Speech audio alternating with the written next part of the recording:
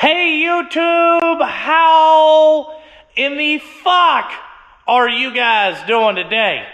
So today, by the title of this video, you can see we're gonna fix a KTM swing arm. Now this is for my 450Xc quad, basically my wife's quad, and we gotta fix this so we can ride it in the woods and stuff. Now, when I got this thing, I didn't know that why it didn't have one of these on it is because all the mounts are ripped off. So,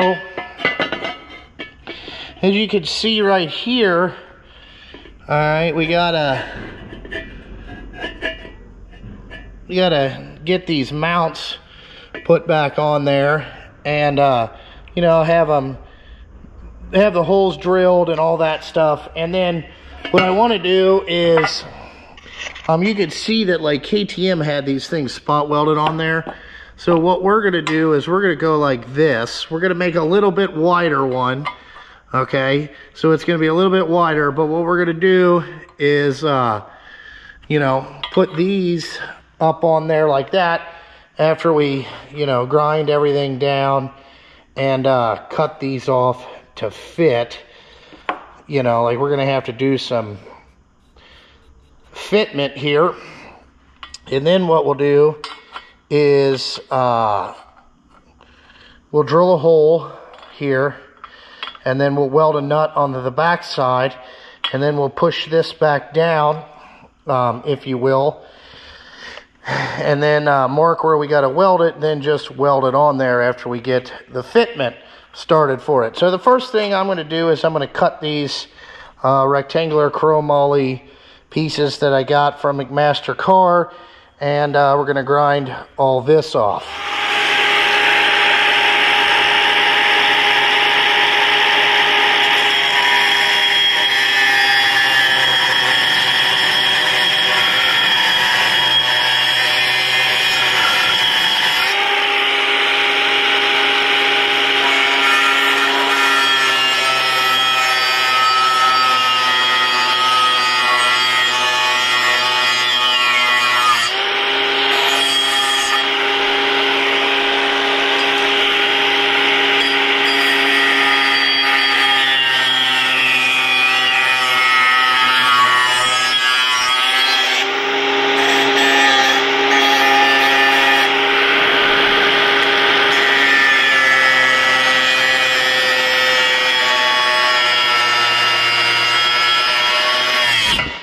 Oh, that was going to be death.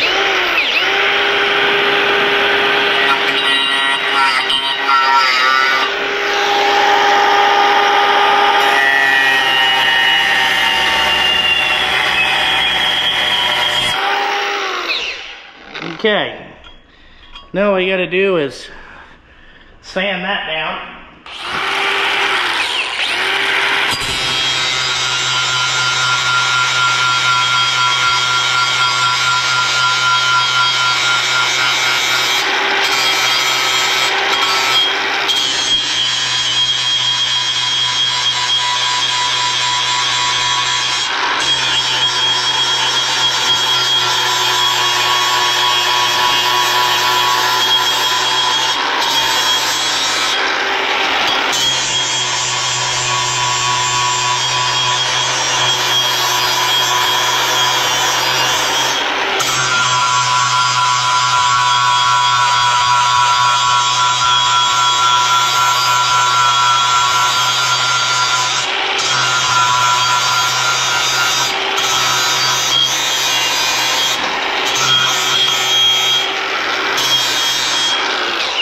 We made quick work of that, as you can tell. Grinded that all off. Look at that. Yeah, buddy.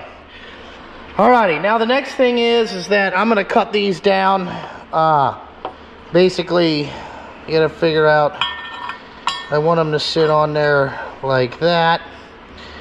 Just like that. So what I'm going to do is cut them here, just like that. And just like this. So we get rid of this bottom piece, and then we'll see what our height is like.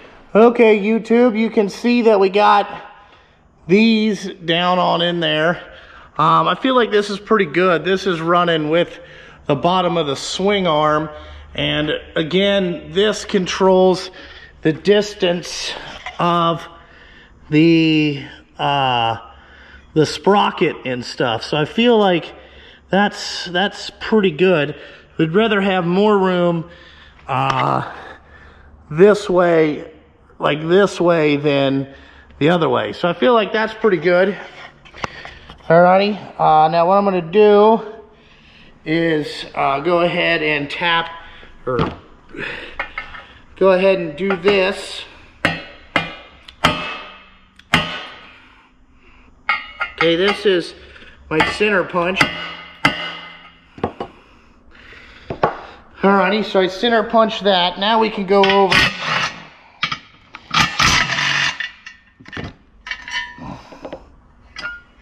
We can take those off. We got a good center punch hole there. Now we'll go over and we'll drill this. We're gonna use 8mm bolts, or 8mm bolts and nuts. So let's get this shit. I got shit everywhere. Now what I'm gonna do is I'm gonna drill this 8.5, if you will.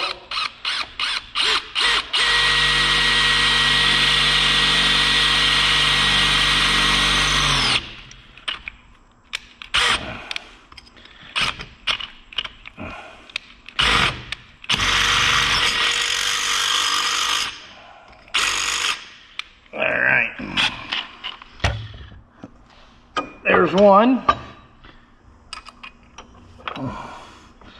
Fabricating. I actually like to fabricate. Oop.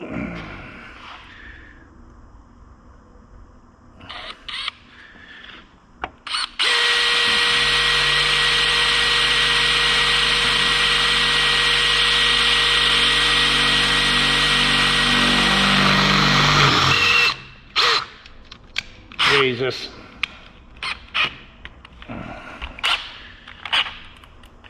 Love this new Mac drill that I got.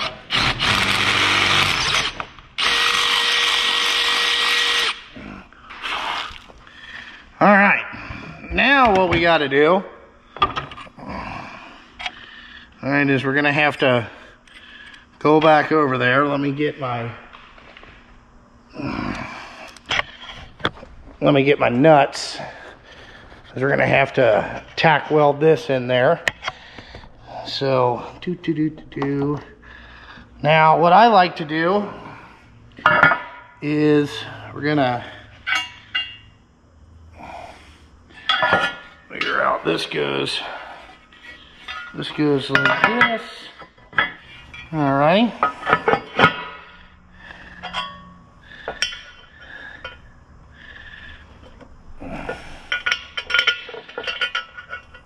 So you got a little slack in there. That way, if we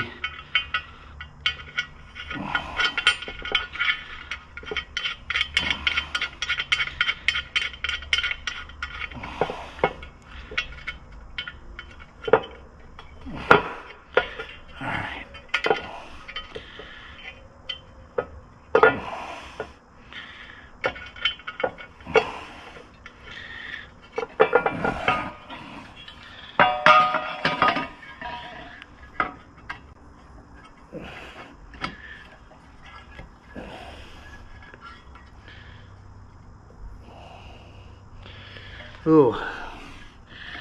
Okay, that's not good. These nuts are a little high. So let me show you how to fix that.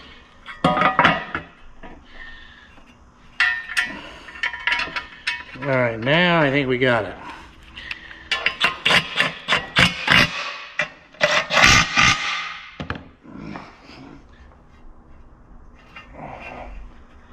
Ah, yeah. Okay. You can see that we got that on there. This doesn't interfere with that. We can easily tack weld that in. So now let's flip this over, and what we're gonna do is weld those nuts on there. Let me just see if I can get this tacked real quick. Fuck.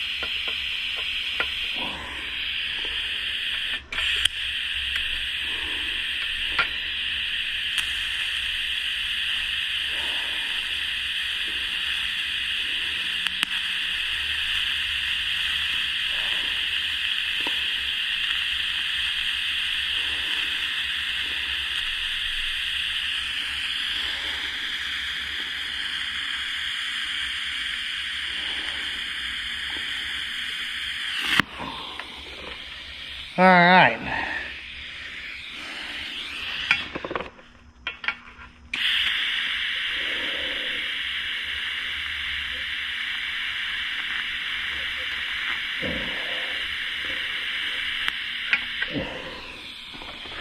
Whew.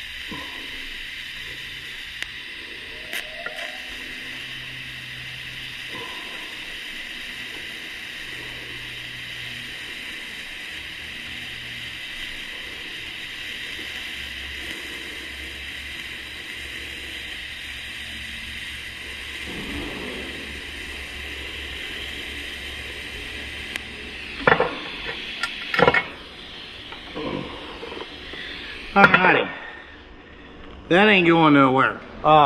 These nuts all tacked down in there. What we're gonna do is come in and weld this up. Alrighty, now what we want to do, YouTube, is just get a good tack on this.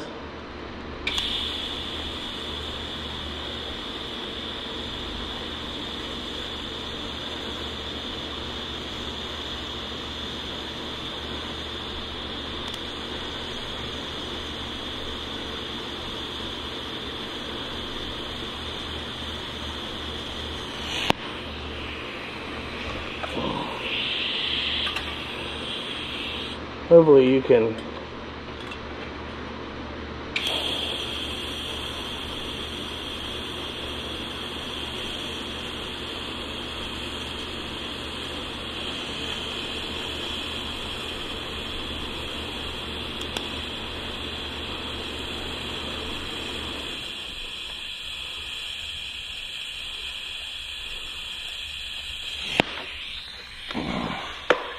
Alrighty. You can see that there. We got a pretty good tack. Now let's see if our bolts come out.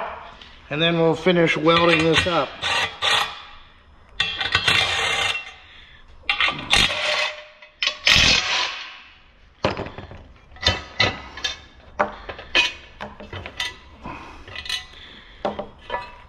Alrighty, then what we'll do,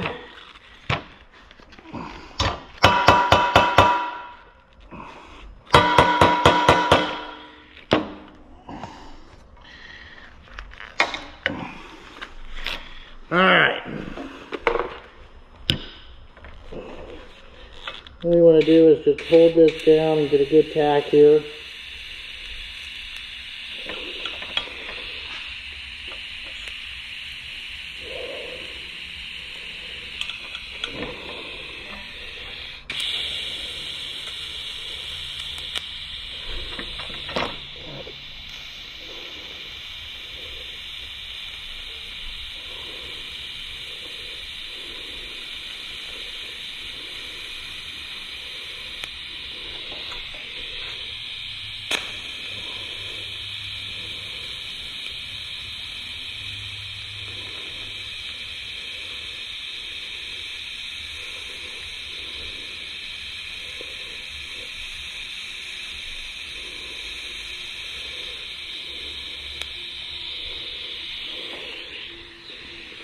Let's see if I can do this with you guys here.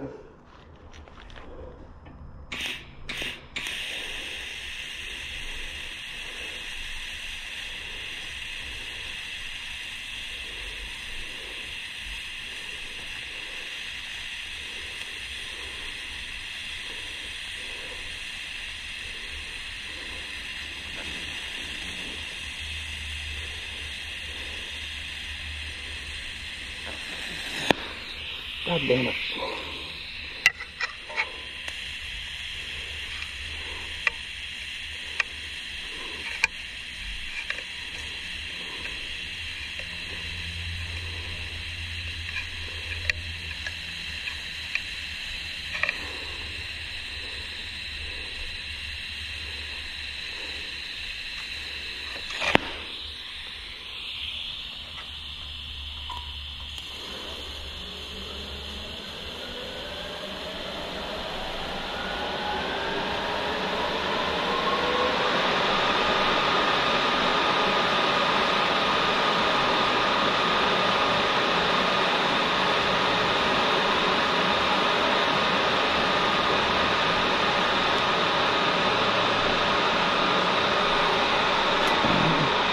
Fabrication Shop 101 here, YouTube.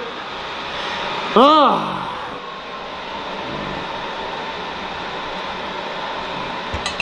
Let me just see what we got here.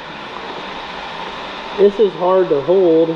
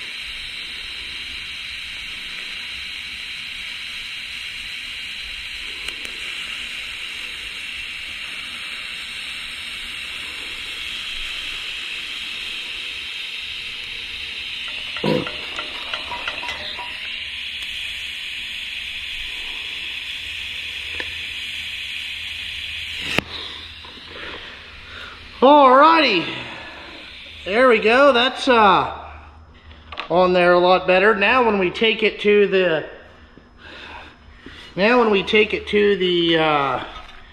shop to get powder coated, we're finished. Look at that. Now we have a skid plate back on. We got the skid plate back on our goddamn thing, and I think that looks pretty fucking good. If I don't say so myself. Did you see that? Shoo-wee, drivers. I gotta find the little, see if we can screw this back together. Oh.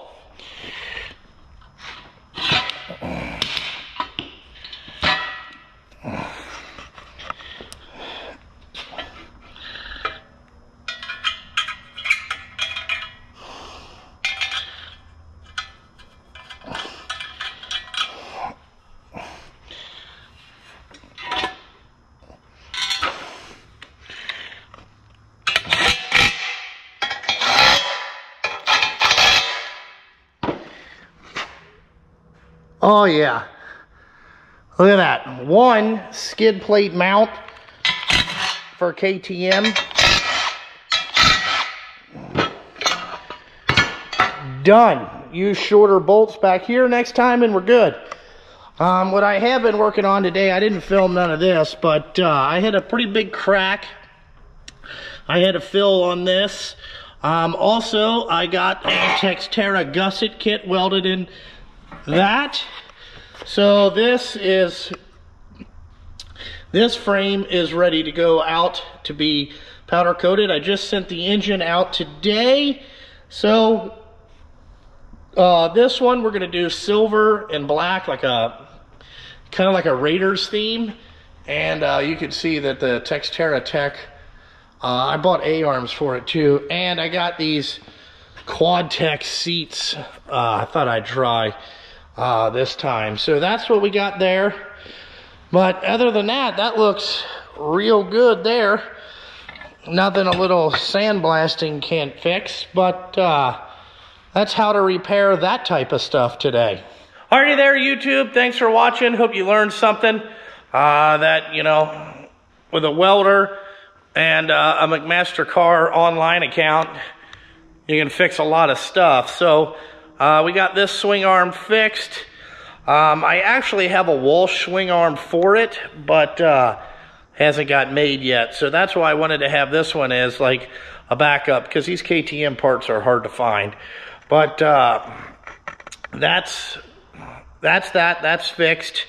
I found that skid plate online. Don't know where it was. Just Googled KTM 450Xc skid plate.